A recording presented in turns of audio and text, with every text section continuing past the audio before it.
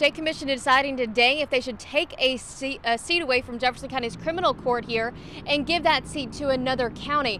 Now, the Alabama Judicial Allocation Commission, they're meeting this morning in Montgomery, and they're going to take a look at a seat that's vacant here in Jefferson County. It's seat 3 in the Jefferson County Circuit Court Criminal Division. Now, if they take this seat away, they would reallocate that to Chilton County Circuit, which also includes Elmore and Autauga counties.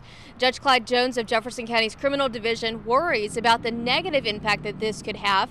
He says that the Criminal Division is the only division where the defendant has the right to a speedy trial, and he worries that taking a judgeship away could create a backlog.